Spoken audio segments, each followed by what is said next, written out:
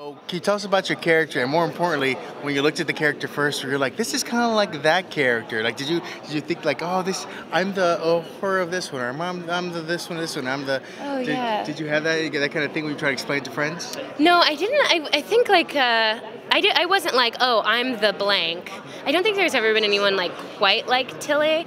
I was like maybe like Wesley Crusher or any of like the young people who are like sort of like coming up on the show. That would be the role that Tilly occupies. But when I read like the breakdown for who this character is, it was like an optimist, like deeply compassionate, funny but strong. Like I was like, oh, that's everything I would ever want to play as an actor. Like I'm so lucky. So in a way, it's like she's like this, green cadet coming into like this crazy spaceship, and in another way she's like totally like fully round, like a three-dimensional person, and I'm like so lucky to get to inhabit that. Well,